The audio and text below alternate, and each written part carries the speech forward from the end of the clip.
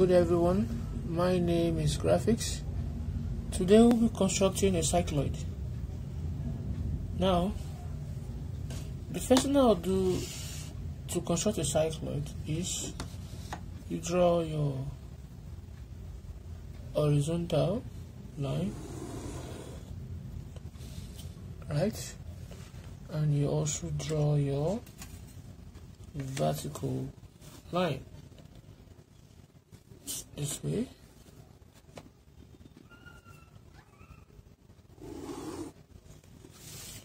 Now this is where they meet, and we are told that the diameter of the rolling circle is 76, so the radius will be what? 38. So I'm going to measure 38 millimeter on my rule. 38 here, right? And I will come to the center here. I'm going to draw my circle, right? So I can draw it. It's big. Is that taken? Now, so radius 38. You measure. You draw a circle. You see? So you taking it. That's the first thing you do. Now the next thing you do, you divide your circle into as many parts as you can. You can divide it into 8, you can divide it into 12, you can divide it into 24. But in this case here now, I'm going to be using 24. So I can still use the same of my compass. Know how I use the radius of 38 to draw. So with that same radius, I'll place it here at the edge of my circle. I'll strike up. I'll place at the other end also. I'm going to strike up. Now place at the center where I will strike left and right. Now after doing that, I will take my rule and ensure that those points I connect them to the center, such that they are going to touch the other side of the circumference of the circle, just like this. You can see that? Just like this.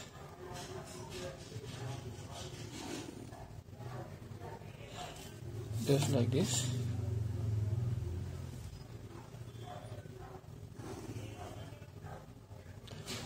Just like this.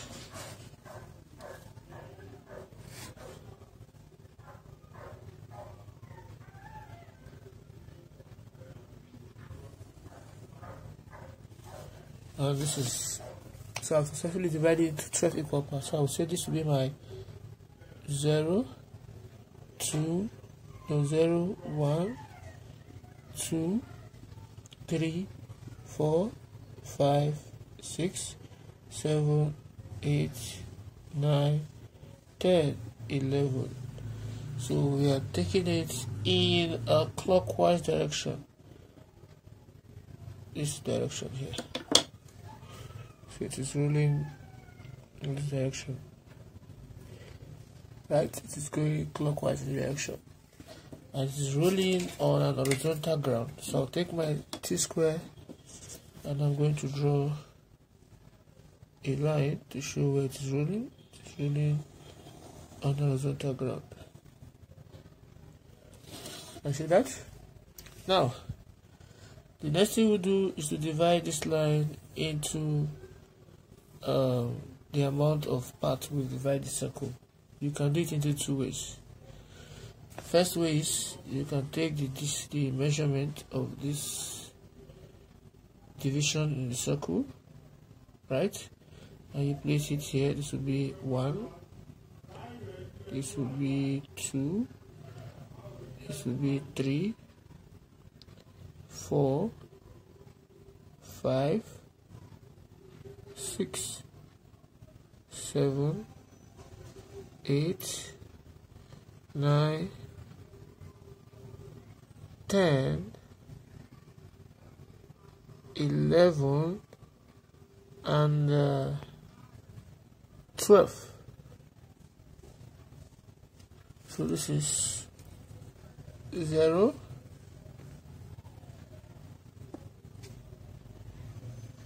this is 0, this is 1, 2, 3, 4, 5, 6, 7, 8, 9, 10, 11, 12. Are we good? So that is the point 12. This is what we have here. So let's move forward. So at this point here, we are going to use set square and t square, and you draw a line from the top, which is 6 here. This is point 6, and you draw a line, a horizontal line. You draw the line, and with the help of your set square, you close up the line.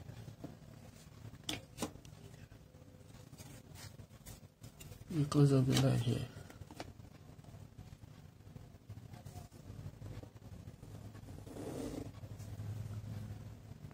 We've closed it up. The next thing we'll do is to draw vertical lines from this point to touch the top this way.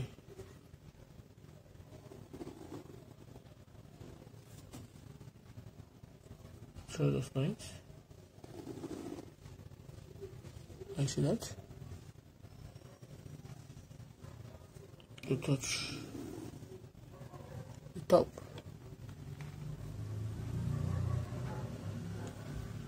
And 4, you take from 5, you take from 6, same thing, from 7, from 8,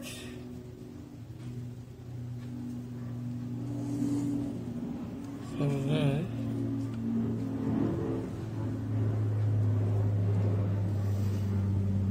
from 10,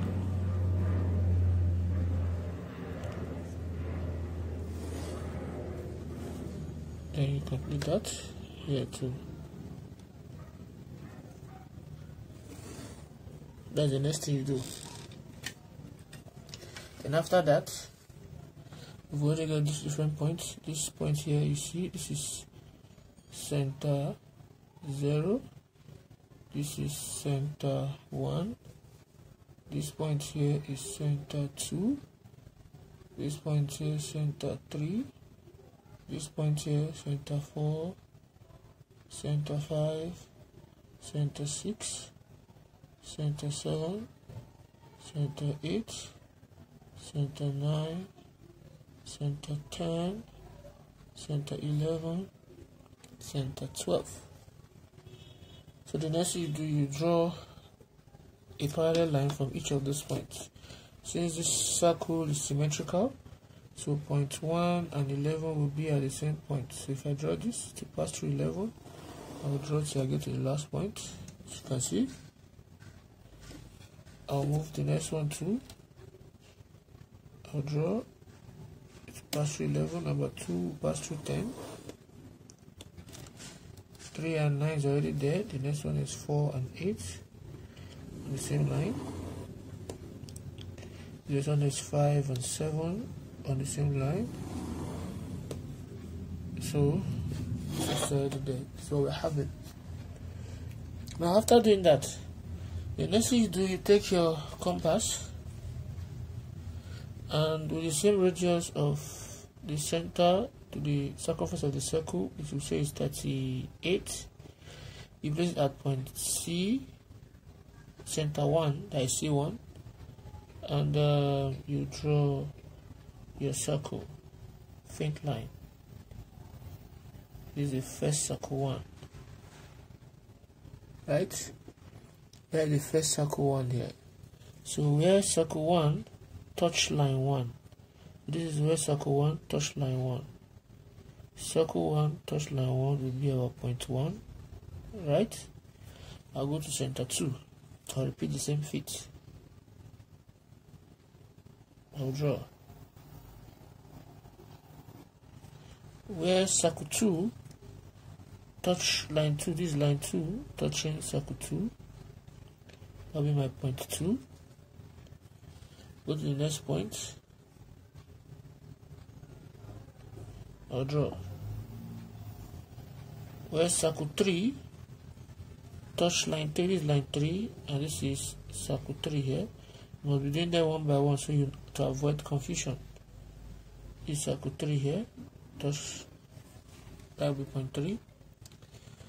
Where circle 4, I'll go to the next one. Now draw my circle 4.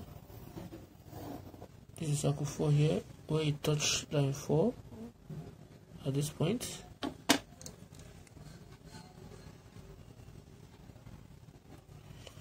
The next one will be circle 5, where circle 5 touch line 5. Circle 5, this is circle 5 here, where it touch line 5 is here, this is line 5 coming, and it's meeting circle 5 here, right? Then the next one is circle 6, meeting at this top here. So where circle 6 touch line 6, so this is line 6 coming, and meeting circle 6 at this point here. This circle 6 is point 6 and point 5. Then you go to center 7 to draw circle 7, where circle 7 touch line 7. Now this is also 5 and 7 are the same line, so this is line 7. So where you touch line 7, so you'll be taking the other part of it. So what you need to know is that from the first half of this, right, you'll be taking the left hand side of the circle. Then from the second half of it, we're taking the right hand side. If you notice it, I'm taking the front part of the circle, the right hand side. But from here now, I'll be taking the left hand side because 6 is what separates 12 and 1. So I'll go to the 8th one. I'm going to draw. So where circle 8. And again, apart from that, if you notice that the 8, 7, 8, 9, 10, 11, they are on the right hand side. So anything I'm taking will be on the right side of it, this side of the circumference. Why 1, 2, 3, 4, 5, and 6 are on the right hand side. So that when I'm marking the right side of the circle. So that I'm talking about circle 8 now. So where circle 8 touch the 8, this is this point here. This is point 8. This is point 7. Then the next one is 9, where 9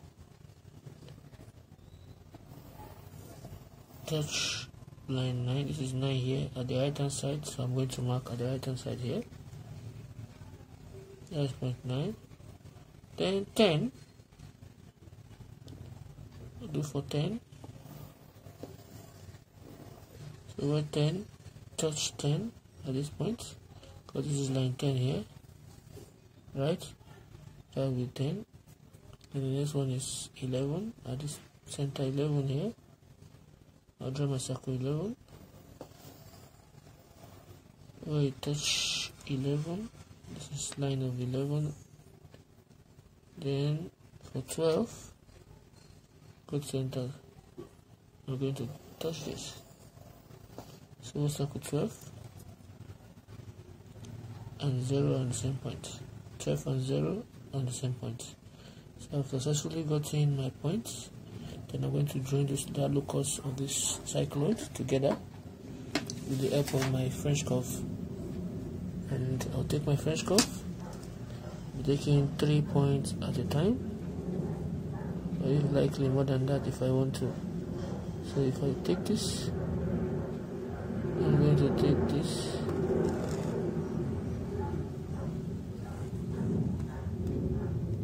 That's the first one, and I will take this, another one again. There's the next one, and I will turn it. Since I've used this side to draw the right hand, I will turn it this way to repeat the same feat. So So take 3 points from 0. Make sure I'm making 3 points.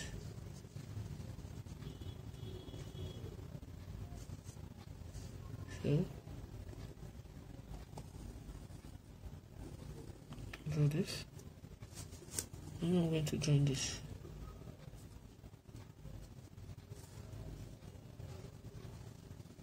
This point and this.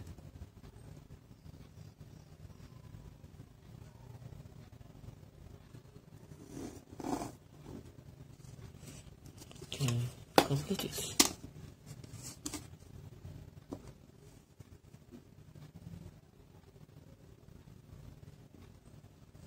Finish.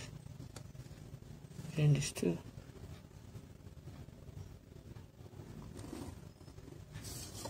So that is my locus of a cycloid. That is what we say to draw when you join a cycloid. Now you might be told that draw the tangent to a cycloid. So what you do is this. At any point on this locus here, you can choose a point. So let me assume I am choosing point 7, right? I'm choosing this point here. Or any point here, you can even take here if you want to. So let me say I want this point here, right? So what you do from that point, you draw it to the center, right? So I'll draw it to the center from that point 7.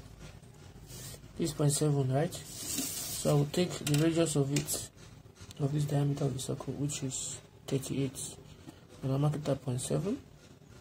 I'll place it at point 7, and I will strike the center line of this parabola. So let me call that point P, where it touched the center here. Let me call it point P. So from that point P, I am going to draw a line straight down from point P. So I'll call that point that I draw straight down to be my P prime. So from P prime, I'll draw a straight line that's going to touch that point I choose to draw my tangent, which is 7 here. So this point here I'm seeing is what? My tangent. I can try to draw it outside if I want to. That would be my normal. So if you are getting normal, it's easier for you to draw your tangent. So you should not forget, from P, you draw a line. That's what I did. So to draw my tangent, like I showed you earlier, at this point here, I will ensure that my set square rhymes with the edge. You can see that it rhymes. What I mean, it rhymes, it has rhyme. Then on the base, I'm going to draw this. So drawing this, I'll just draw this. Then after doing that, I'll complete it. So complete that from here. So this is my tangent to a cycloid. So it can be anywhere in the circle, on the locus. So thanks for watching. Don't forget to click on the subscribe button if you have found this video helpful. Bye.